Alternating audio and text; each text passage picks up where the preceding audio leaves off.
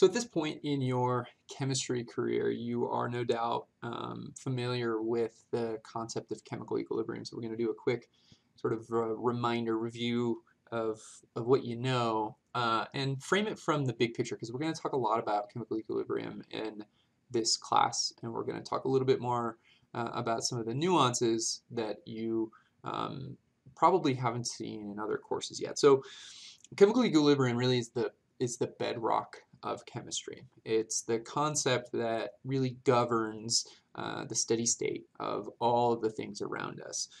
It's operative in chemistry, of course, but geology, molecular biology, biochemistry, oceanography, all fields really function on the premise of equilibrium, not to mention atmospheric science, environmental science, etc. Um, every reaction that we consider, every chemical reaction, has some equilibrium associated with it. The equilibrium for a reaction is sort of it's the, if you think about it from a big picture, it's really how much of the reactant and how much of the product you have when the reaction is macroscopically not changing. In other words, if you've got a round bottom flask and you've got these components in this reaction inside of here, macroscopically, if the reaction is at equilibrium, we are observing no change in the concentration of the reactants and the concentration of the products, and we consider that the steady state. Does that mean nothing's happening? Of course not. It means that the reaction is proceeding in both directions at a constant rate. So at the microscopic level, we would be seeing this rapid construction of molecules and destruction of molecules as the reaction proceeds in both directions simultaneously. But the net effect of that, what we observe with our eyes, at the macroscopic level is no change in the system. The system is fixed and constant. That's not to say that these two concentrations of reactant and product are equal.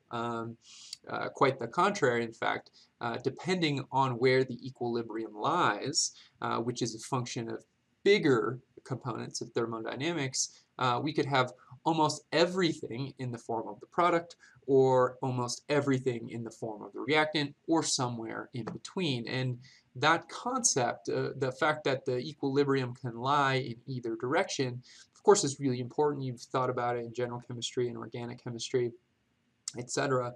In analytical chemistry, when we're trying to design reactions such that we can use them to measure the concentration of species in a solution, we really have to be careful about what equilibrium is and what it means and how it influences what exactly is in solution at any given moment in time. So our formalism for equilibrium often lies on what we call the equilibrium constant, which is this capital letter K constant, from German word constant. And this notion of sort of the balance of reactants and products and concentration can be formalized algebraically by saying that it's going to be the concentration of this product C raised to the Cth power, whatever that coefficient is, multiplied by the concentration of D raised to that small d power, whatever the coefficient is, divided by A to the A and B to the B. And really what we're saying here, and you've heard this a million times probably, is this is the concentration of the products, the product of the products, divided by the concentration of the reactants. And this is our steady state equilibrium. Wherever that system lies, whether it's to the right, in which case we have a much higher concentration of C and D, and a lower concentration of A and B, which means we have a large equilibrium constant, or if it lies to the left, where we have a high concentration of the denominator, low concentration of the numerator, and our equilibrium constant represents a smaller value in that case. When we think about this equilibrium constant, you're all familiar, if you've taken at least a organic chemistry course, that this K, we have a variety of flavors of K. We could have something like Ka or Kb or Keq or Ks, or a whole bunch of different things. And those Ks, they're all the same. They're all concentration of products divided by concentration of reactants. The subscript there just refers to what type of reaction we're talking about there. So for Ka, we know we're talking about acid dissociation. For Kb, we're talking about base association. K equilibrium is a generic. We're often talking about things that are just generic reactions. Ks often, or Ksp, depending on what textbook you're using, often relates to solubility or precipitation type reactions, and the list goes on and on and on. So don't be confused by the different flavors of the equilibrium constant. They all mean exactly the same thing. We just use the subscript to denote the specific type of reaction that that equilibrium constant is applying to. So the phenomenon of equilibrium is you know, it seems incidental because this description alone does nothing to tell us its origin, right? There's nothing about the representation of the equilibrium constant itself that tells us why a constant would be large or small, or why a reaction would proceed more towards products than the reactants. For that, we need a little bit of thermodynamic formalism. So you've all seen this before. When we think about this K value, how does it relate to more fundamental parameters of thermodynamics? Well, it comes from this expression where K is equal to the exponent here of negative delta G under standard conditions divided by RT to make the units work. What does this mean? We've all seen this before. Well, delta G, you know, to be probably the most important parameter as a predictive parameter in chemistry. This is Gibbs free energy, and we know that free energy is more formally defined as the relationship between enthalpy and entropy. So if we're talking about standard states here, we're talking about the free energy is really a metric that collects energies for a reaction, two different types of energies, the enthalpy, which under constant pressure conditions relates to the bond energies, or the change in bond energies, bonds breaking and bonds being created. That's what the change means as you progress through a reaction. And delta S is our entropy, which has to do with disorder or randomness in a simple way. And that's weighted by whatever the temperature of the reaction is. So that entropy term gets more pronounced as the temperature increases in this case. And so delta H and delta S here are sort of balancing each other, and delta G is a metric that collects both of them. Both of these are energies. So H and S both can be measured in joules, right? They're just different ways that energy manifests, and same with delta G. Delta G is also measured in joules. So we know that delta G, when this is a negative value, what that actually means is if we have G, our free energy, and the reaction as it proceeds, or a reaction coordinate, if that's negative, that means that we're starting at an initial state of our reactants and we're proceeding to a final state where our products are. If this is the case, then we have a net reduction in energy in the system. That energy goes out to the universe. The universe likes that. That means we call this type of reaction a spontaneous one. And it's one that a reaction would prefer to do, right? Because this is like rolling a ball down the hill. So anytime you have a net reduction in energy of the system, the free energy of the system, which again is a composite, both of the bond energies of the reaction and the entropy, you have to include both of those, then we can consider whether or not this thing is spontaneous or not. The opposite is true. Again, if we have a positive value for delta G, that means we're starting at a low energy and we're increasing the energy of the system. Where does that energy have to come from? Well, the universe out here, right? The universe has to input that energy. The universe doesn't want to input that energy, at least spontaneously or naturally. So we call this a non-spontaneous reaction, which means we need to get that energy and harvest it and put it into the system to get it to go uphill. So why all this talk? Well, this delta G is this same delta G here, which is fundamentally related to K. So where K lies, K being if this is greater than 1, then we have more products in solution. If it's less than 1, we have more reactants in solution. It's fundamentally related to delta G, which is again a proxy of enthalpy and entropy. And so all of these terms are intimately related. And so the extent of a reaction, where it lies in product versus reactant space, is purely a function of the shape of this curve, how the delta G is changing with respect to the reaction coordinate over time. So when we think about equilibrium in delta G, equilibrium is achieved when delta G is equal to 0.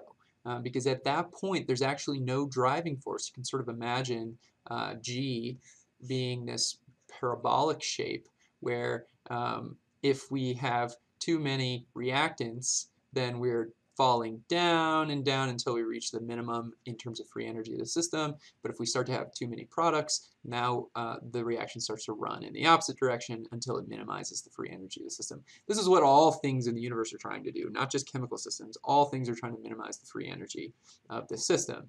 And they do that ideally when the equilibrium is reached, and that's when the free energy change, the actual change in free energy of the system, is 0, because then there's no incentive for the reaction to run in either direction. It's running in both directions but at the same rate, and so there's no net change in the system.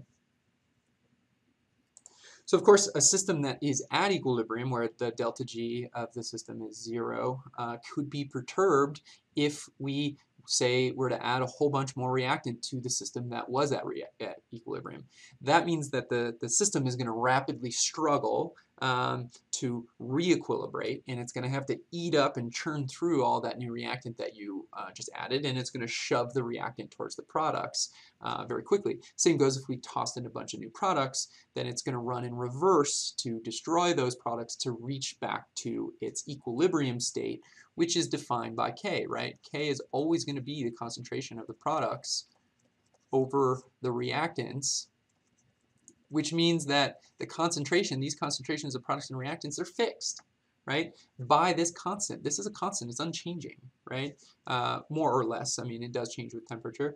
But if we were to add a whole bunch more products to the system, that ramps this value up. Of course, that then is going to cause the system to be perturbed. We're going to have to use up those products, and it's going to run the reaction in reverse such that this ratio rebalances to provide us back to K.